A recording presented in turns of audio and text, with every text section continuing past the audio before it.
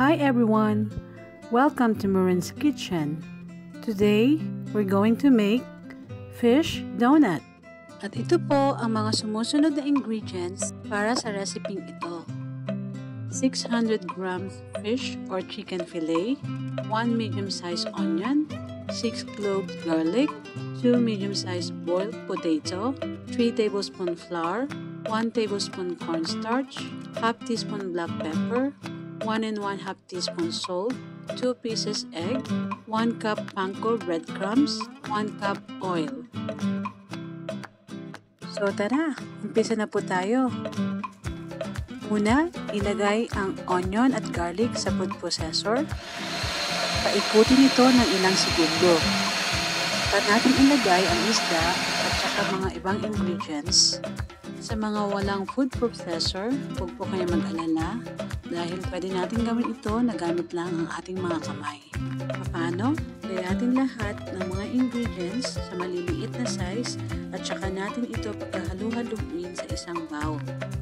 Tandaan, egg yolk lang ang ating ilalagay, huwag po nating isama ang puti nito. And then, saka natin paikutin ng ilang minuto o segundo hanggang makuha natin ang tamang consistency. At ganito yung hinahanap natin consistency ang mixture na ito. At pwede na nating ihanda ang egg wash para sa ating fish donut. At ganito po ang paggawa ng fish donut. Ikorte ito ng bilog at palapatin ng konti.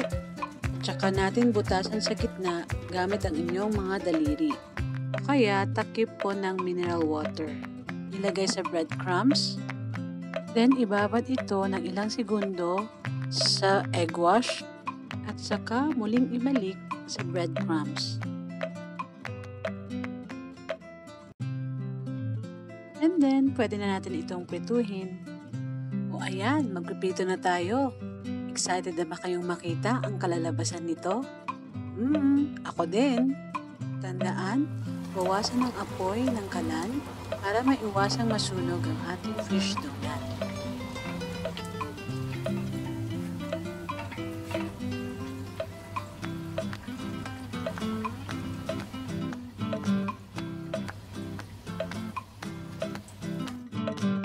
Oh, ayan, luto na siya.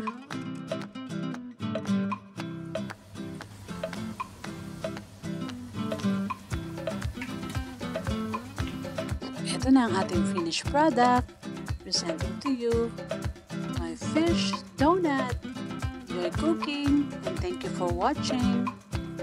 Pag nagustuhan niyo po ang video ito, huwag niyo pong kalimutan i-click ang subscribe at i-like at pwede niyo rin po ito i-share sa inyong mga kaibigan. Thank you and God bless everyone.